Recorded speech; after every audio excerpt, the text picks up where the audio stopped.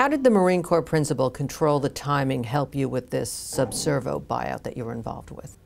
First thing I should say is that when I talk to people, clients, about controlling the timing, they very often think it has something to do with surprise.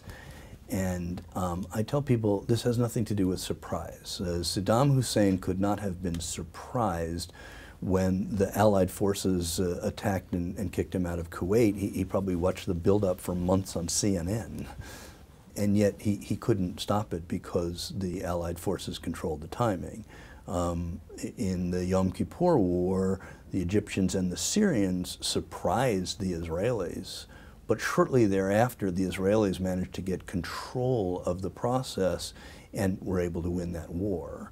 So this is about, in whether we're talking about mergers, acquisitions, or other strategic actions that a company takes. It could be the launch of a new product, it could be opening your Shanghai office, it could be any one of a number of things.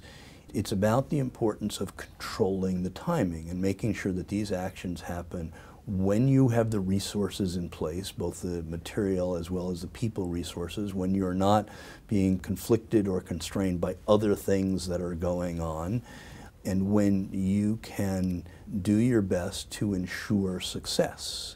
And I talk quite a bit about that.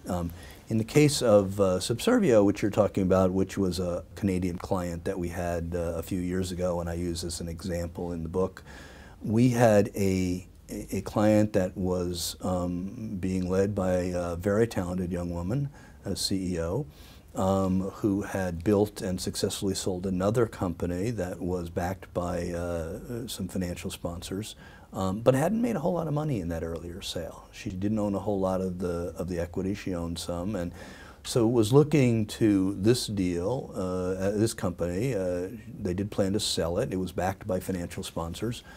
They planned to grow it and sell it in a few years for a lot of money, and she planned to make a lot of money. We'd been talking to them for quite some time. We understood that in a few years that they'd look to sell the company, and we'd probably advise them in the process. And they were approached by another company that was themselves trying to control the timing.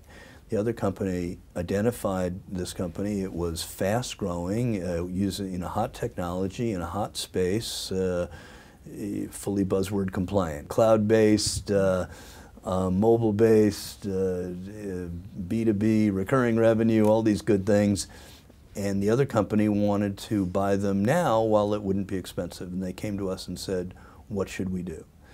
And the answer that we gave them was in large part about regaining control of the situation and including control of the timing. And basically, slightly complex story, but to simplify it a bit, we work with them to put together not only a cash flow forecast, but a forecast of the likely value of this company in 4 or 5 years, which is when they had planned to sell the company.